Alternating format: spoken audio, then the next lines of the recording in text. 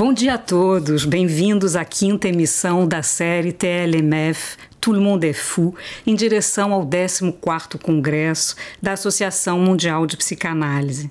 Teremos o prazer de conversar hoje com dois colegas da Escola Brasileira de Psicanálise, Ana Lydia Santiago, aqui presente, psicanalista em Belo Horizonte, e Rômulo Ferreira da Silva, psicanalista que exerce em São Paulo. Rômulo não pôde estar conosco hoje, em Paris, e vai participar à distância. Bom dia, Rômulo. Bom dia, Ligia. Bom dia, Lydia. Bom dia. Vamos começar então com você, Rômulo. Como é que esse tema repercutiu para você? Bom, Ligia, para abordar esse tema, eu tentei manter uma certa distância entre loucura e psicose, propondo, digamos assim, que a loucura só ocorre a partir da vinculação ao outro, a laços familiares ou sociais. Segundo a proposição de Lacan, quando ele trata o tema da família como sendo o que é absolutamente humano, humanizante, e que aí diferencia o ser falante dos demais animais.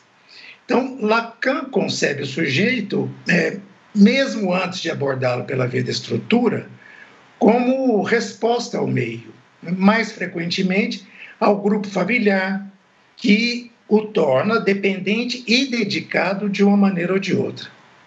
E é interessante que no mito de Édipo, o assassinato do pai e o incesto se referem aos pais biológicos e não ao que é da ordem da estrutura familiar na qual Édipo foi criado.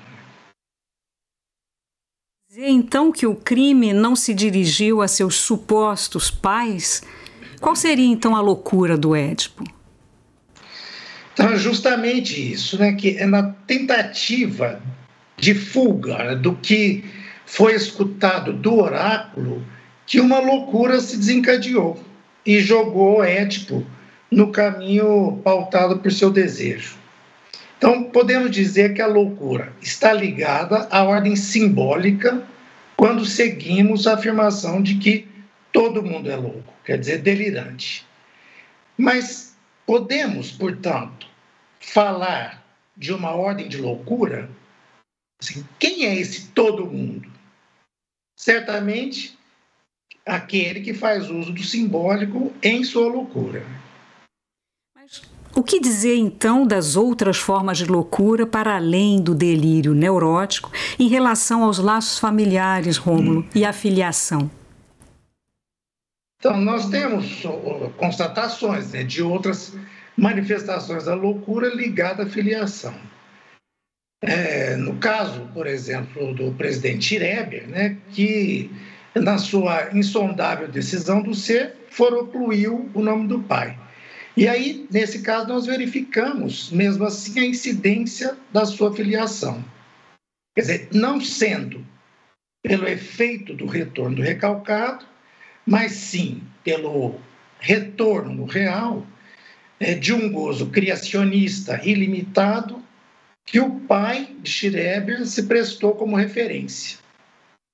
A ambição do pai, Daniel Gottlieb Moritz Schreber, em produzir uma nova humanidade, desde sua posição de médico ortopedista, higienista, retorna no real, no delírio de Paul Schreber, na ideia de ser a mulher de Deus, com o mesmo intuito, o de produzir uma nova humanidade.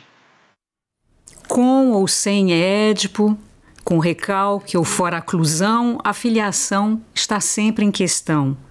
Todos loucos, então? Todos deliramos? Então, a pergunta que se coloca é se há alguma coisa a fazer com a filiação que não seja enlouquecer. No seminário 23, Lacan ele perguntou se Joyce era louco. E essa pergunta sempre me impacta. Por que Lacan fez essa questão se ele mesmo constatou ter havido uma foraclusão e que foi enfatizada como uma foraclusão de fato? A pergunta de Lacan ressoa fazendo sentido se considerarmos que é louco aquele que tenta dar conta do real através da fala e da linguagem, aquele que se utiliza do outro, da ordem simbólica, da filiação, para se sustentar no mundo, no laço social. Se você coloca a loucura como inerente àquele que fala, ao ser falante, podemos dizer que Joyce era louco? Bom, ao que tudo indica, e se eu me pauto por essa sucessão de ideias, eu respondo que não. Ao menos não era louco o tempo todo. Ele faz o contrário de todo mundo. Ele buscou destruir a linguagem, se misturou as línguas num afã de pôr abaixo qualquer possibilidade de resolução na Babel. Então, ao invés de ser louco, de delirar como todo mundo, Joyce induziu o mundo a 300 anos de delírio em torno de sua obra, em torno da sua língua, do seu gozo do um sozinho. O pai de James Joyce, o significante do nome do pai em Joyce, não tendo operado como uma afirmação, não impediu que esse sujeito formulasse sua relação com o mundo. E inventou, assim, uma outra forma de manter conectados RSI, os 3 registros. É uma relação especial e singular, não é? Lacan diz que a Beyang é a condição da existência de um sujeito, como uma afirmação primordial, um sim ao simbólico, né? O que se passa quando ela não se produz? Então, minha ideia é que Joyce era psicótico, já que nós mantemos a distinção entre psicose e neurose a partir da Beyang ou a não Beyang. Quer dizer, e essa última, não Beyang, foi localizada por Lacan como a foroclusão do nome do pai. Então, trata-se de um mecanismo em negativa, um mecanismo da não instalação do operador simbólico. E é assim que eu digo, eu provoco, que Joyce era psicótico, mas não era louco. Louco somos nós que continuamos na tentativa, no delírio de desvendá-lo. Bem, uma tese original, né? Você diz, Rômulo, que no caso da psicose do presidente Ferreira, a incidência da filiação tem relação com a ambição paterna. Eu proponho que a gente retome como fio loucura e filiação, agora com Ana Lydia. Ana Lydia, é nessa mesma perspectiva que você situa a loucura como um efeito da transmissão das gerações? Se a gente fosse guiar por Lacan, na década de 60, em seu discurso de encerramento da jornada sobre as psicoses na criança, o Lacan confirma a tese do antipsiquiatra David Cooper, segundo a qual, para obter uma criança psicótica, é preciso, ao menos, o trabalho de 2 gerações, sendo ela seu fruto na 3ª. E as razões que teriam levado Lacan a considerar que a loucura encontra sua causalidade no trabalho de 2 filiações precedentes teria relação já com as transformações ligadas à família na época? É certo que essa postulação ela tem lugar quando a família dá mostra de mutações significativas em seus laços, impulsionada pelos modos de vida, privada. E evidentemente não demorou muito para surgir formas familiares múltiplas e novas liberdades serem abertas pela lei. A partir dos anos 70, por exemplo, instituiu-se a Lei da Igualdade das Filiações Natural e Legítima, o divórcio por consentimento mútuo, a igualdade dos direitos e deveres em relação à criança, o reconhecimento da mono- e da pluriparentalidade, a guarda compartilhada, entre outros. E mais recentemente, a lei do casamento para todos e o anonimato dos doadores na procriação assistida promoveu uma metamorfose radical nas feições da família e nas regras que definem a filiação. Então, a questão que nos reúne hoje diz respeito justamente às consequências dessas mutações nos laços familiares, no que se refere à filiação. Pois é, para a clínica psicanalítica, interessa perguntar de que modo a transmissão das funções subjetivas na criança exige as relações de filiação. Então, o Lacan concebe a transmissão como um fator irredutível às diferentes mutações e modalidades da organização familiar. Tanto é que esta aparece sob o modo de um resíduo, que não se confunde com as satisfações das necessidades, mas sim com a constituição subjetiva. É no âmbito desse fator residual da transmissão que se examina e que se julga, como Lacan nos aponta, as funções da mãe enquanto portadora do interesse particularizado nos cuidados maternos e a do pai como vetor de uma encarnação da lei do desejo.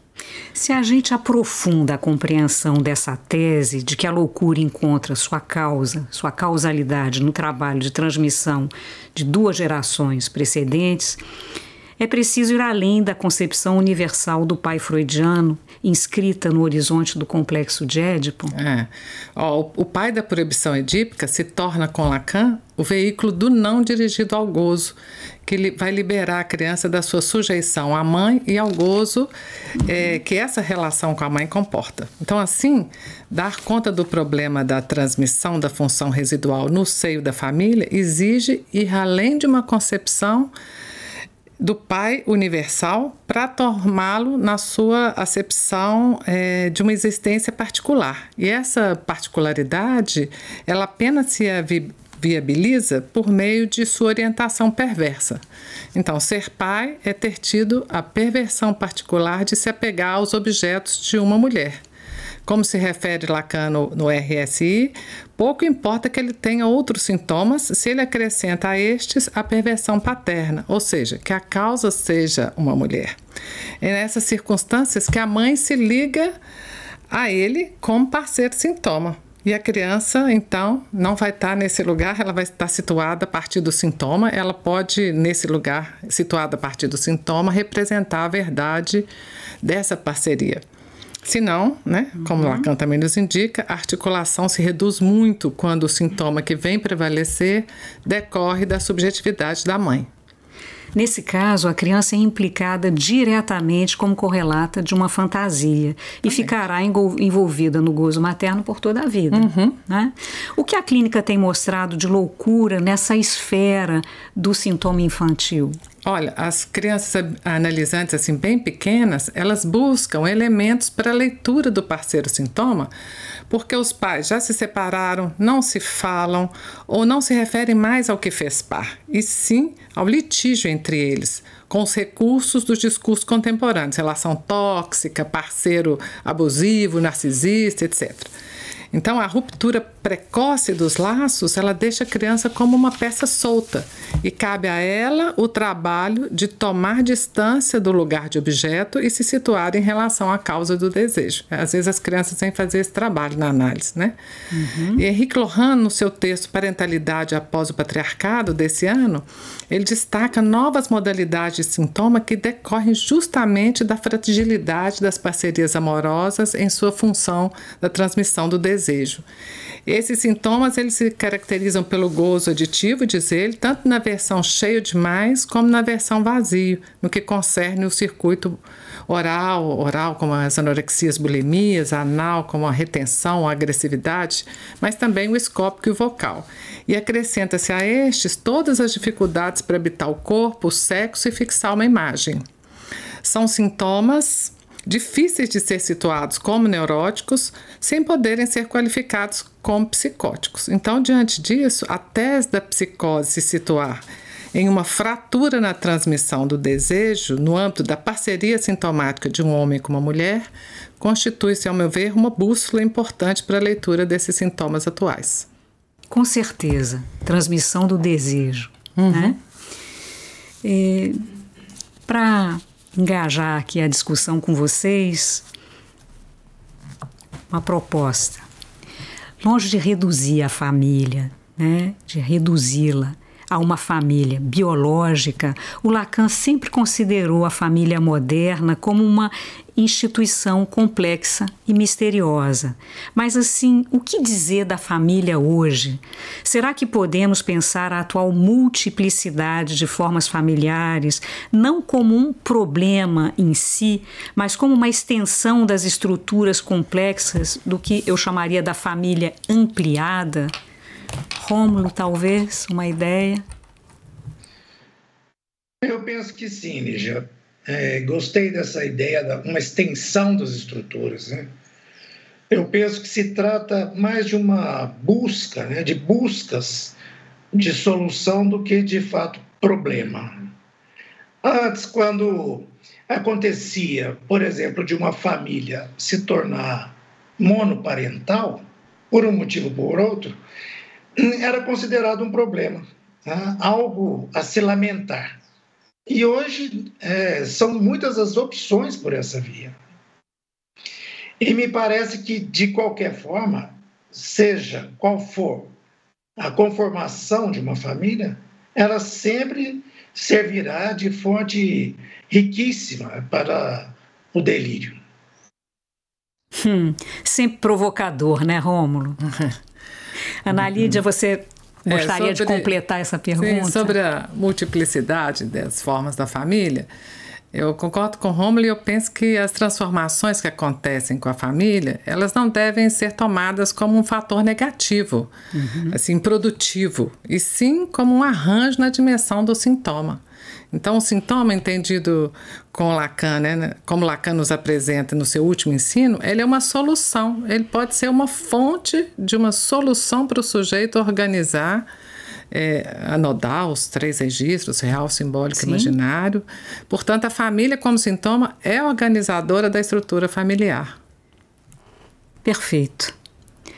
Rômulo, voltando aqui à sua tese, né, sobre o Joyce, você evoca o tratamento singular da língua inglesa, essa forma como Joyce tritura a língua até a dissolução da letra, o que é bem diferente do delírio ordinário, inchado de sentido.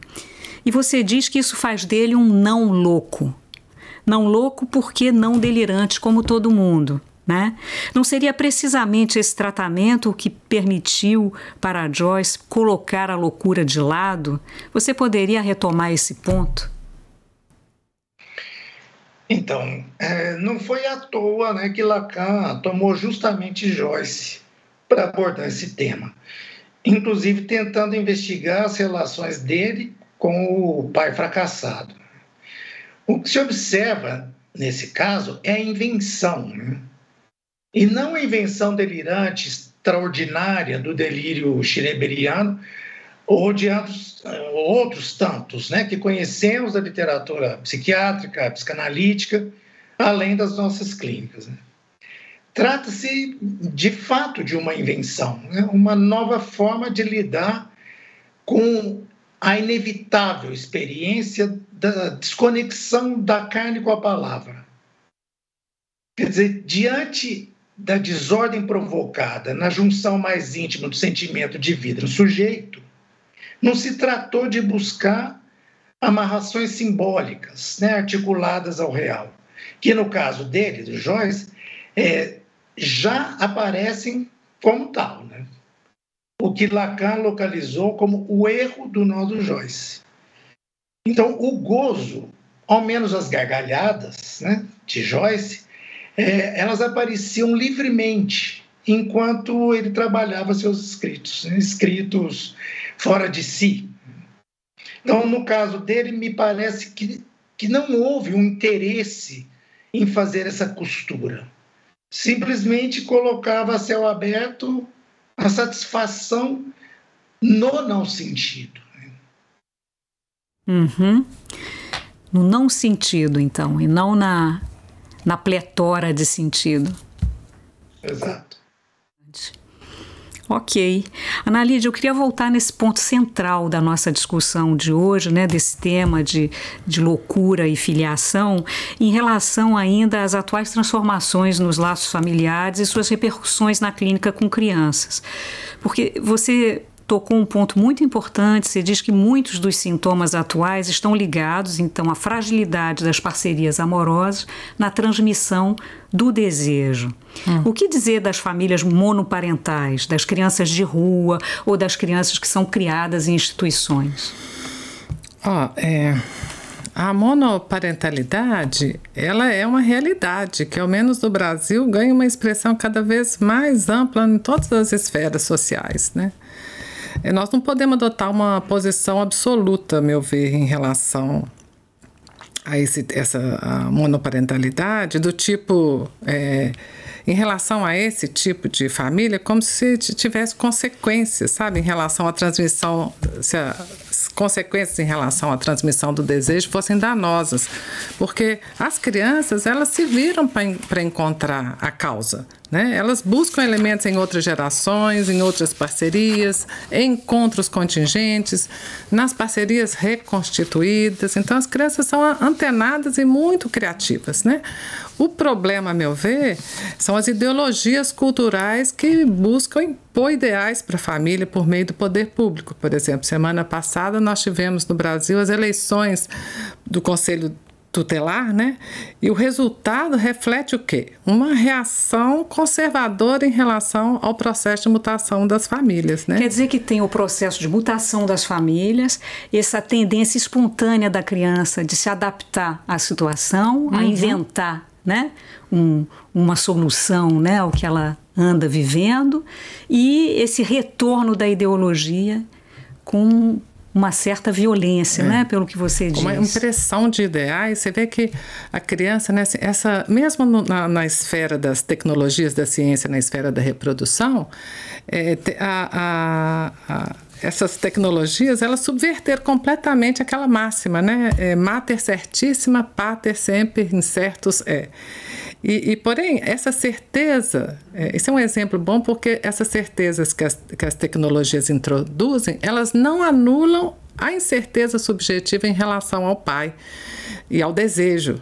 Que se expressa... Voltamos à subjetividade. Exatamente. E ao desejo. Ana Lydia, je suis désolée, mas a gente está chegando ao final do nosso programa, da nossa emissão, e também ao final do ano. E eu desejo, então, a todos vocês uma ótima passagem de ano, e não percam a próxima emissão da nossa série, que estará no ar daqui a 15 dias, no dia 10 de janeiro de 2024. Até lá.